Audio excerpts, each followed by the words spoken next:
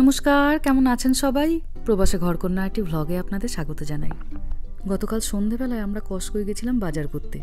ভারী লাভবান হয়েছি গতকাল, জানেন। গতকাল একটা আইফোন 15 প্রো ম্যাক্স, আইফোনের যে নতুন ভার্সানটা এসছে সেইটা পেয়েছি একদম বিনামূল্যে। শুধু যে ফোনই বিনামূল্যে পেয়েছি তা নয়, তার সঙ্গে আবার $250 ক্যাশব্যাকও পেয়েছি। $250 মধ্যে $100 অবশ্য ওদেরকে ট্যাক্স দিতে হয়েছে। অনেকদিন পনিরটা এসে পড়ে আছে, ভাবলাম চট করে একটু চিলি পনির বানিয়ে নিই। এ তো আপনারা অনেকেই জানেন যে আমেরিকাতে আইফোন কিন্তু ফ্রিতে পাওয়া যায়, সেই রকম ভালো মতো যদি আপনি ডিলটাকে ধরতে পারেন। কিন্তু সত্যিই কি অ্যাপেলের আইফোন ফ্রিতে পাওয়া যায়? কীভাবে তাহলে তারা ব্যবসা করবে যদি তারা ফ্রিতে এইরকম আইফোন দিয়ে দিতে থাকে? তোর বাবা বললো এর পিছনে নাকি একটা বড় লম্বা গল্প আছে। তাড়াহুড়ো করে কাজ নেই, তোমারও এটা বোঝা দরকার। ফ্রিতে তো কোনো জিনিসই পাওয়া যায় না, তাহলে আইফোন কী করে ফ্রিতে পাবে? তাই যখন লাঞ্চ ব্রেকে আসবো তখন ভালো করে বুঝিয়ে বলবো। তো ওই জন্যই ঝটাপট করে তাড়াতাড়ি লাঞ্চটা তৈরি করে নিচ্ছি, যাতে যখন আসে তখন যেন আর রান্না নিয়ে না মেতে থাকি। ভালো করে যেন বুঝতে পারি যে কী করে এদেশে এই লাখ লাখ টাকার আইফোন ফ্রিতে দিয়ে দেয়। বড় কাজটাই হয়ে গেছে, পনিরটাকে ভাজা, ওটাই একটু সময় লাগে। আর এবার তো 5 মিনিটের রান্না। ঝটাপট করে একটুখানি আদা, রসুন, কারি পাতা আর কাঁচা লঙ্কা দিয়ে দিয়েছি। ভালো করে অল্প একটু ভেজে নিয়ে এবার পেঁয়াজ আর ক্যাপসিকামটা দিয়ে দিলাম। আইফোনের আমেরিকায় এমন ডিল বছরে অনেকবারই আসতে থাকে। আমরাও 2-1 গেছি, কিন্তু দেখেছি ওর বাবা লাস্ট অবধি হিসাব নিকাশ করে দেখেছে লাভের লাভ তেমন কিছু হচ্ছে না, ফিরে এসেছে। কিন্তু এইবার এত বছরে প্রথম দেখলাম যে ও ডিলটা দেখে খুশি হয়ে বললো হ্যাঁ, এইটিতে নেওয়া যেতে পারে। ওটাই জানার ভারী ইচ্ছা যে এই ডিলটায় কী এমন ও দেখতে পেলো যে এই ডিলটাতেও নিয়ে এলো। অল্প একটু কর্নফ্লাওয়ার গুলে নিলাম, আর এবার এখানে একটুখানি সয়া সস আর টমেটো সস দিয়ে নেড়ে নিচ্ছি। খুব বেশিক্ষণ ভাজাভাজির কিছু নেই। এবার পনিরগুলোকে দিয়ে কর্নফ্লাওয়ারটা দিয়ে একটু ফুটিয়ে নিলেই হয়ে গেল চিলি পনির। আচ্ছা, দেশে কি কখনো এরকম ডিল চলে যে যেখানে আইফোন ফ্রিতে পাওয়া যায় বা অনেকটা কম দামে পাওয়া যায়? এখন তো দেশেও দেখি লোকজন প্রচুর আইফোন ব্যবহার করে। এদেশে যেমন এই সমস্ত ডিল ছাড়াও যদি আপনি অ্যাপেলের স্টোর থেকে গিয়ে কিনতে যান, কিছুটা ওখানে আবার ছাড় পাওয়া যায়। তবে সেটা খুব বেশি কিছু নয়। তবে এখানে যারা অ্যাপেলে কাজ করেন তাদের একটা সুবিধা আছে। তারা যখন অ্যাপেলের কোনো জিনিস কেনাকাটি করেন, তাদের এমপ্লয়ি আইডি দিয়ে 10% করে ওনারা ছাড় পান। ওই জন্য দেশে যখন লোকজন অনেকে অ্যাপেলের জিনিসপত্র নিয়ে যান, চেষ্টা করে কোনো বন্ধুর মারফত কিনতে। 10% মানে তো অনেকটা, বলুন না। ওই এসেছে ওর বাবা। হ্যাঁ গো, ব্যস্ত? তেমন না, নেক্সট কল এখনো 40 মিনিট সময়। বলছি তাহলে এই যে ফোনটা কেনা হলো, 1 পয়সাও দিতে হলো না? না, দিতে হয়নি। উল্টে তুমি $150 পাবে। এটা তো আইফোন 15টা নিলে। আমি তো পুরো অবাক, এটা কি করে করলো? আমার সার্ভিস প্রোভাইডারকে, আমাদের মোবাইল যে সার্ভিস নেই সেটা কি, আমার AT&T, রাইট? কত করে মান্থলি বিল করি? $110। $110 মানে অলমোস্ট 9,000 টাকা। যদি তুমি ভারতীয় মুদ্রায় বলো, আমি বলছি যাতে আমার দেশের লোকরা বুঝতে পারেন। হ্যাঁ, অনেকেই জিজ্ঞাসা করে। আমার মাও যেমন ডলারে বললে কিছুই বোঝে, আমার মাও বোঝে না, তো তাকে বোঝাতে হবে। 9,000-10,000 টাকা আমাদের দেশের সাপেক্ষে অনেকটা, কিন্তু এদেশের সাপেক্ষেও $110 মোবাইল চার্জ অনেকটা বেশি। তোমার মান্থলি চার্জ কত পড়ে? $15। এবার আমি $110 দিই, কারণ আমার জবের জন্য এটা দরকার। আমার ইন্ডিয়া কল বা আরও বেশ কিছু ISD কল আমার লাগে আমার টিমের জন্য, রাইট? তো আর প্লাস আমার নেটওয়ার্ক সার্ভিস আর এগুলো সবকিছুই খুব ভালো। এটা হচ্ছে প্রিমিয়াম সার্ভিস, তো এই জন্যই আমি এত টাকা দিচ্ছি। এবার ভ্যারাইজন, যখন আমরা ভ্যারাইজনের কাছে গেলাম, তো ভ্যারাইজন দেখলো যে এত টাকা করে দিচ্ছে। তো ভ্যারাইজন আমাকে তখন দেখলো যে একটা ভালো কাস্টমার, আমি যার কাছ থেকে $110 করে মান্থলি পাবো। তো সেই জন্য আমাকে ওরা এই অফারটা দিচ্ছে যে তুমি যদি এখানে আসো, তুমি তোমার যে কোনো আইফোন নিয়ে আসো। আমি ভেবেছিলাম যে আমাকে 10X আপগ্রেড করতে হবে না, 10X না, তোমার সেই পুরোনো 8X যেটা রামকৃষ্ণ ভাঙা ফোনটা। হ্যাঁ, দেখিয়েছি আমি, দেখিয়ে অ্যাপ্রুভ করেছে।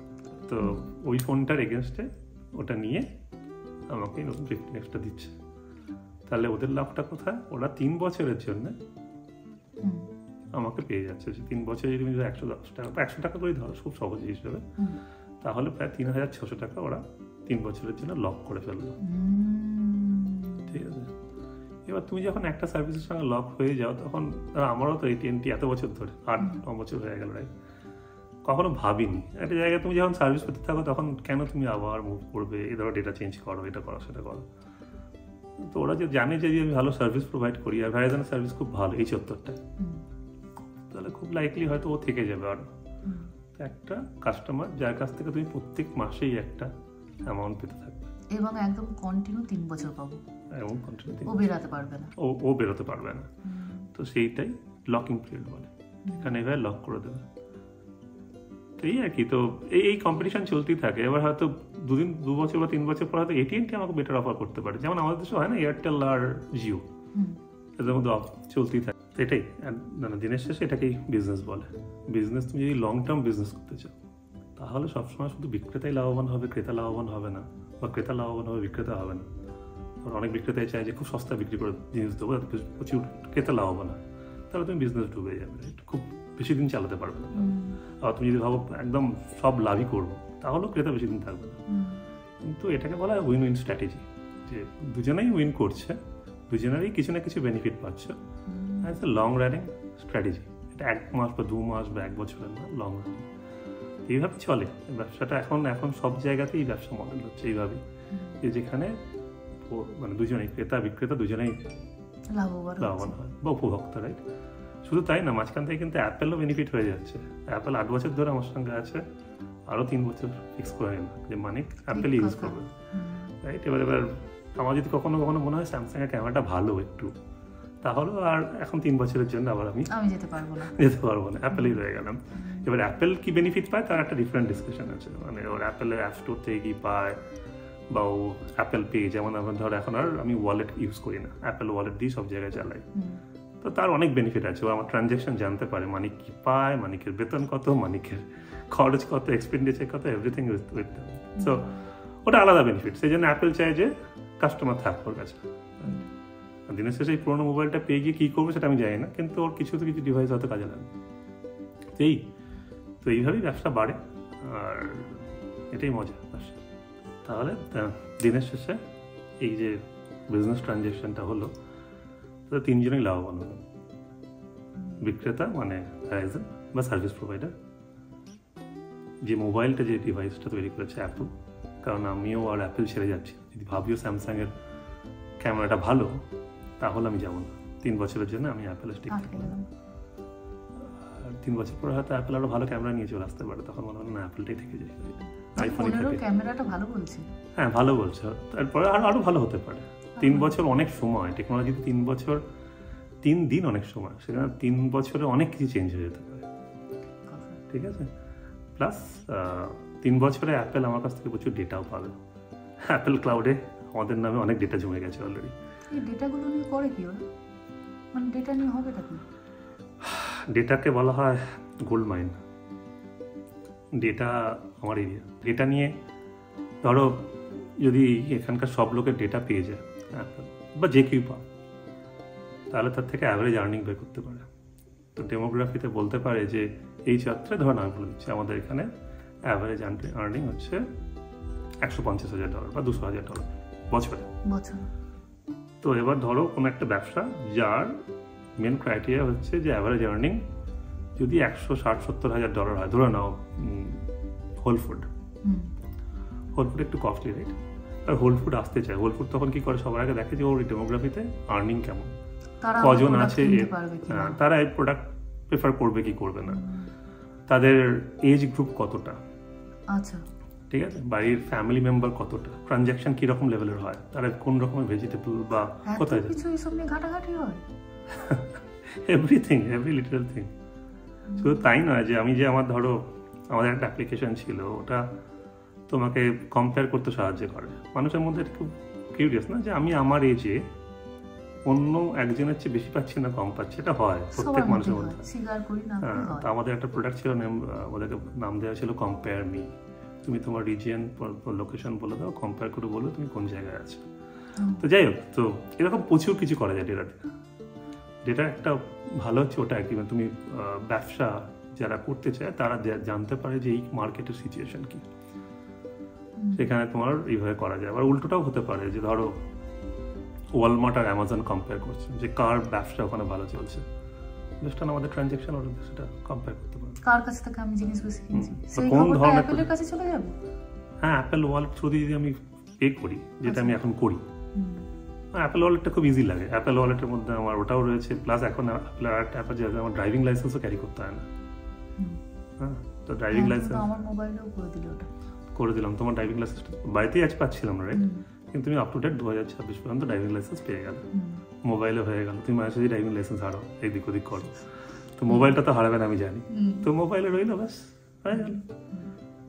কিন্তু অ্যাপেলের কাছে সেই ইনফরমেশনটা চলে গেল, রাইট? তো ওরা আমাদের ইনফরমেশনগুলো নিয়ে এই সমস্ত কাজে ব্যবহার করে থাকে না, দেখে না ওরা এটাকে, দেখো এটা খুব ডিপ প্রশ্নে যাচ্ছে তুমি আস্তে আস্তে। একটা প্রশ্ন হয় বলা, ঠিক আছে, সামনে যদি না বললেও চলে, না না না না সেরকম ব্যাপার না। একটা কনসেপ্ট হয় যেটাকে বলা হয় পিআইআই ডেটা, পার্সোনাল আইডেন্টিফিকেশন। তো পিআইআই ডেটা তুমি এক্সপোজ করতে পারো না, কিন্তু আমি এগ্রিগেটেড ডেটা করতে পারি। আমি যদি বলি, ধরে নাও যে এই পিনকোড, আমাদের যে পিনকোডের ওভারঅল অ্যাভারেজ আর্নিং $150,000 বা $170,000 বা যাই হোক একটা কিছু, নোবডি ক্যান সে এনিথিং। আচ্ছা, এটাকে বলা হয় এগ্রিগেটেড ডেটা, কারণ এখানে কে মহুয়া, কে মানিক, কে রাম, কেউ কাউকে চেনে না, রাইট? তুমি একটা ওভারঅল হলিস্টিক ভিউ দিচ্ছ, সেটা তুমি দিতে পারো। ওই aggregated ডেটাটাই enough to take business কলস। আর ইন্ডিভিজুয়াল হয় যখন তোমার ক্রস সেলিং হয়, অনেক কিছু করা যায়। ধরো তুমি একটা কার্ড নিচ্ছ, আর একটা কার্ড যেন তোমাকে আমি অফার করবো, এই ধরনের কাজের ক্ষেত্রে লাগে। বাট ওটা খুব মানে ডেটা কতটা পর্যন্ত শেয়ার করা যায়, এটা একটা লেজিটিমেট থাকে। এর এগেনস্টে প্রচুর জিনিসপত্র আছে, মানে ওটা আমার এটা আমার ফিল্ড, তো আমি যেতে থাকলে ভক্তি থাকবো। পিসিআই অডিট হয়, প্রচুর রকমের অডিটিং হয়, তো ওটা ছেড়ে দাও। বাট মধ্যে কথা হচ্ছে যে এই ঘুরে ফিরে সেই ব্যবসাটাই আসি, যে যেটার জন্য এত কথা বলা, যে পৃথিবী বদলাচ্ছে এখন। যে কোনো জিনিসই না সবাই সবার ভালোটা দেখতে হয়, যে আমিও বেনিফিট হবো, তুমিও বেনিফিট হবে, আরেকজনও বেনিফিট হবে। এমন নয় যে আমি বেনিফিট হওয়া মানে তোমাকে স্যাক্রিফাইস করতে হবে, এমন নয়। তো বেনিফিটটা সবাই মিলেই হওয়া যায় যদি তুমি ঠিকঠাক করে জিনিসটাকে প্লেস করতে পারো। এই যে ট্রানজ্যাকশনটা হলো, তাতে আমি বেনিফিটেড হলাম, অ্যাপেল বেনিফিটেড হলো, ভ্যারাইজন বেনিফিটেড হলো, আমার গিন্নিও বেনিফিটেড হলো, কারণ $150 তুমি $150 আমি পেলাম, এই $150 আমি পেলাম, $150 তুমি পেলে। আর কস্কো বেনিফিটেড হলো, কস্কো বেনিফিটেড হলো, যে কস্কোর কার্ডটাই আমি ইউজ করি, বা কস্কো থেকে নিচ্ছে, কস্কো কার্ডই ইউজ করেছি এক্ষেত্রে। কত কিছু থাকে না, আমরা দোকানে যাই, টুক করে একটা জিনিস কিনে চলে আসি, বাট এর পিছনে যে একটা লম্বা চেন থাকে, অনেক চেন থাকে, অনেক কিছু থাকে। ব্যবসা খুব ইন্টারেস্টিং। ব্যবসা যদি তুই ঠিক ভালোভাবে বুঝে করো, তুমি সত্তার সঙ্গে সকলকে ভালো করে নিজে ভালো করতে পারো। আচ্ছা, তুমি এর আগের দিন কি বইটা পড়ছিলে? অনেকে জিজ্ঞাসা করেছে কমেন্টে যে দিদি মানিকদা কি বইটা পড়ছিলে, দেখাও তো। এখন যেটা পড়ছি সেটাই মনে পড়ছিলাম। তো এখন পড়ছি একটা বই, এরিন মেয়ার, আমি ফলো করি, ওনাকে ফলো করি। উনি, তো বইয়ের নাম হচ্ছে তোমার দ্য কালচারাল ম্যাপ। আচ্ছা, বইটা বিশেষত্ব হচ্ছে যে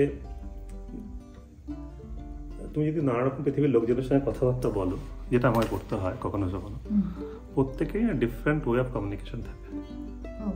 কেউ ধরো, আমরাও জানি, আমি বলছি না, কেউ এরকম করে, কেউ কথা বেশি বলে, কেউ কম কথা বলে, কেউ ডিরেক্ট কথা বলে, কেউ ঘুরিয়ে কথা বলে।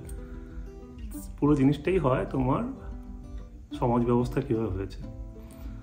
যেমন ধরো আমাদের দেশের সমাজ ব্যবস্থা রাজাদের আমল থেকে, রাইট, মানে হায়ারার্কিক্যাল। আমেরিকা অনেকটা প্যারালাল। আচ্ছা, জাপান তুমি যদি যাও, ওরা হচ্ছে খুব আন্ডার কমিট করে কিন্তু ওভার ডেলিভারি করে। আন্ডার কমিট করে কিন্তু ওভার ডেলিভারি করে। আচ্ছা, খুব কনজার্ভ হয়ে চলে। প্রত্যেক দেশেই সেরকম কিছু কিছু আছে। আমেরিকান বাই নেচার খুব স্ট্রেট ফরওয়ার্ড, সোজা একটা কথাবার্তা বলে, টু দ্য পয়েন্ট, ডিরেক্ট। তাতে ইমোশনালি কিছু ভাবলো কি না ভাবলো অতটা ভাবে না। আমি এটা ভালো মন্দ কোনোটাই বলছি না, প্রত্যেকেরই একটা একটা দিক আছে, এটা তাদের বৈশিষ্ট্য। সেখানে আমাদের যদি ভারতীয় চর্চা থাকে, আমরা ভাবি যে সে কি ভাববে, না বলতে আমাদের অনেক অসুবিধা হয়। কিন্তু এখানে নো বলাটা খুব ইজি। তুমি আমার ছেলে মেয়েকে দেখো না, আমাদের দিকে দেখো না, না বলে দেয়, খুব সিম্পল, রাইট, না বলে দেয়। প্রশ্ন করে ভাই, রামাকেও জিজ্ঞাসা করলেই ও বলে, যদি কিছু করতে বলো ফার্স্ট কোয়েশ্চেন হোয়াই। তারা তাদের টিচাররাও কিন্তু অ্যালাউ করে যে হোয়াই বলাটা কোনো অসুবিধা নেই। এবার প্রত্যেকের এটা ভালো মন্দ দিক থাকে, আমি ওই তর্কেই যাচ্ছি না। তো এই বইটা হচ্ছে সেরকমই, যে সোসাইটিতে কিভাবে কি হয়, কে কোন কোন জায়গায় তুমি কিরকম ধরনের এক্সপেক্ট করবে, তুমি সেইভাবে নিজেকে মোল্ড করো। এবার ধরো আমার প্রোডাক্টের একটা ইতালিয়ান প্রোডাক্ট আছে, আবার সেই জিনিসই বিক্রি হচ্ছে জাপানে। এবার আমি ওই জাপানিজ ক্লায়েন্টের সঙ্গে যেভাবে কথা বলবো আমি সেইভাবে ইতালিয়ান ক্লায়েন্টের সঙ্গে কথা বলতে পারি না। আচ্ছা, আমাকে বুঝতে হবে যে আমাকে কি কতটা চেঞ্জ করতে হবে বা তাদের এক্সপেকটেশন কি আমার কাছ থেকে, সেই ওয়াইজ আমাকে মোল্ড করতে হবে। রাইট, এক্ষেত্রে আমি বিক্রেতা, তো আমাকে চেঞ্জ করতে হবে। তো সেরকমই আমি যদি ধরো আমার ইন্ডিয়ান টিমের সঙ্গে কথা বলি, আমি তাদেরকে সবসময় বলি যে তুমি বলো তুমি কি এগ্রিড কি হবে কি হয়নি, ওরা অ্যালাইন করেছে কি করেনি, তোমার মধ্যে কোনো ডাউট আছে কি নেই, বা তোমার যদি কোনো প্রবলেম থাকে জানাও বারবার করে। তাকে হয়তো আমি আমার ইন্ডিয়ান ম্যানেজার বা আমার যে আছে আমার টিমে তাকে আমি 5 বার করে প্রশ্ন করি, কিন্তু আমার যদি এখন ইউএসএর যে আমার ম্যানেজার আছে আমার টিমে, তাকে আমাকে জিজ্ঞাসা করতে হয় না, যদি তার পছন্দ না হয় মুখের উপর বলে দেবে মানে I can deliver for you. তো এই জায়গাটা জানাটা খুব দরকার। তো এই বইটা তার উপরে কালচারাল ম্যান, কারণ এরিন মেয়ার ও দিয়ে তুমি যদি কেউ সার্চ করে এনার অনেক বই পাবে এই ধরনের মনস্তাত্ত্বিক ব্যাপারগুলো কি করে তুমি ম্যানেজ করবে তার উপরে। আমি তো ভাবতাম তুমি শুধু গল্পের বই পড়ো আর টেকনোলজির বই পড়ো, তুমি আবার এইসব বই পড়ো, আমিও তো জানতাম না। ভালোই হলো, কমেন্টটা দেখে জিজ্ঞাসা করলাম, আমিও জানতে পারলাম। এটা পড়া উচিত। এই বইটা কিন্তু কোনো মানে এই বইটা আমি আমাদের ম্যানেজমেন্ট ডিগ্রির সময় এই ভদ্রমহিলাকে আমরা ফলো করতাম। আচ্ছা, কিন্তু এই বইটা সবার জন্য। আমি রাদের মেয়াকেও বলবো, হয়তো এখন মেয়া বড়ি ছোট, আরও 3-4 বছর পরে ও যখন টিনেজারে পৌঁছাবে তখন এই বইটা পড়তে পারে। ও যদি দেশে যায় ও ঠামিয়াম বা আবদিয়ার সঙ্গে কীভাবে রিয়াক্ট করবে, কথা বলবে, ঠিক কথা, তাদের এক্সপ্রেশনটা কিরম হবে ওগুলো জানা দরকার। রাইট, তো সেটা ওর পক্ষেও ভালো হবে। মানে আজকের পৃথিবীতে তুমি আজ এখানে আছো, কাল ওখানে যাবে, ডিফারেন্ট হয় না। ঠিক কথা, এটা জানা খুব দরকার। এই হচ্ছে গপ্প। খোলো একবার তোমার মোবাইলটা, একবার দেখি। হ্যাঁ, একটা সেকেন্ড দাও, দাঁড়াও উইলিয়াম কি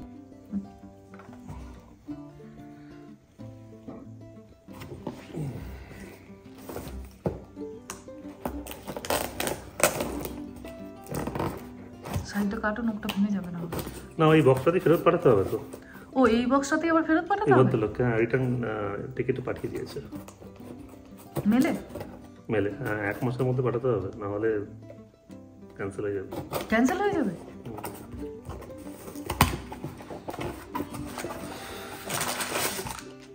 সেই একটা সেই গান ছিল ছোটবেলায়, মনে হচ্ছে, ঢাকের বদলে নুরুল পেলাম তাক তোমার, কিন্তু এটা হচ্ছে পুরানো ফোনের বদলে নতুন ফোন পেলাম তাক তোমার। আইফোন 15 এটা হলো এই জায়গাটাও জায়গা আছে না, ভুল হয়ে গেছিল। কেবল দিয়েছে, আর কালারটাও চেঞ্জ করেছি আমি, হোয়াইট আর ব্ল্যাক। ও, কি কালার নিয়েছো? এটা মেটাল। বাহ, সুন্দর হয়েছে। যেটা করব আমি আমার 10x এর ডেটা থেকে এখানে মুভ করব, ওটা আমার মোবাইল।